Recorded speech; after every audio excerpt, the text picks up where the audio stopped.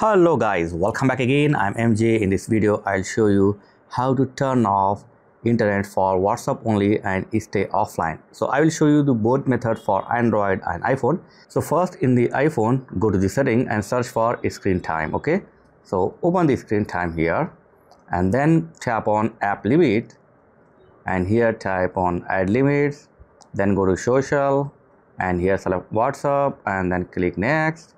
So here you can set the app limit, okay, like this, and then just tap on this OK icon. Now let's see other best method for Android and iPhone both users. So if you are using Android phone or iPhone, doesn't matter, this method will work perfectly. So open the WhatsApp in your phone and then tap on the setting icon and then simply tap on storage and data, okay, and after this here tap on proxy and tap on proxy. Here add the proxy 1.1.1.1, okay, and after this simply tap on save, and now just turn on use proxy, and that's it. Now you will be offline and you will not receive any message from your WhatsApp. Now let's see how it works. So now let's see how it works. I'm trying to send something.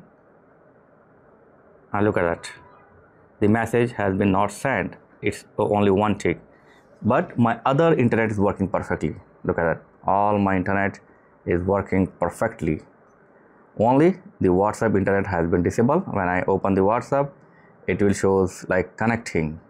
Here you can see it's showing connecting. So if you want to turn off this, do the same thing, just go to the setting, tap on storage and data, proxy, and simply turn off this option, and that's it. Yeah, it's super easy. Now the pending message you will receive, as you can see, we got the WhatsApp message, 2 tick is appear. So this is how you can disable the WhatsApp, stay offline without disturbing your phone internet. So thanks for watching guys, catch you next time. Please like, share and subscribe. Thank you very much guys.